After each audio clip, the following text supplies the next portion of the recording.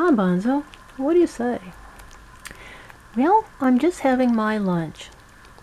I had about 6 cc's of milk, and now I'm having a rambutan. I just had a watermelon prior to this.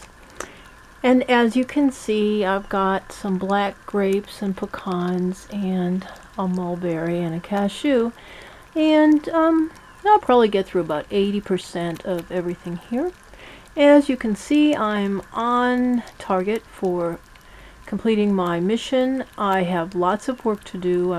Right now, my mission is to grow up. I'm growing up every single day. I'm getting a little bit bigger, a little bit stronger, a little bit wiser in the ways of squirrel love, which is the most important thing, of course.